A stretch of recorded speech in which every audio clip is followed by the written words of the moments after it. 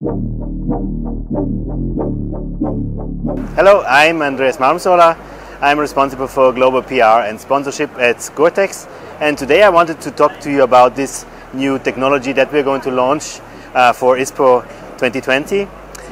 We talk about the new Gore-Tex PRO technologies, and what you can see here is we have three new technologies that we're going to launch. One is the black part. This is a stretch membrane, and you can see this is the first time that we're going to launch stretch products for extreme and extended end use.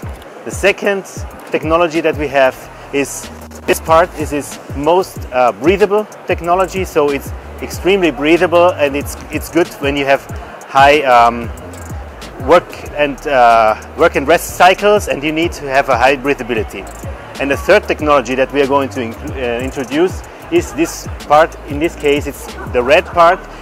We call it most rugged technology. That means that we have these technologies, all the three together, in a sense that you can put together the technologies according to the comfort mapping, meaning that depending on where you need some more ruggedness, maybe here, or some more breathability here, or maybe also some more stretch in the back, you can use according to your needs.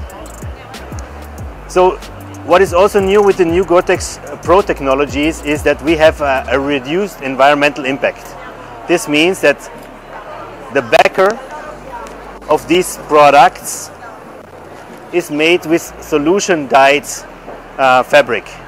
Solution dyeing is a new method of dyeing textile, where you have the color added to the polymer before the yarn is made.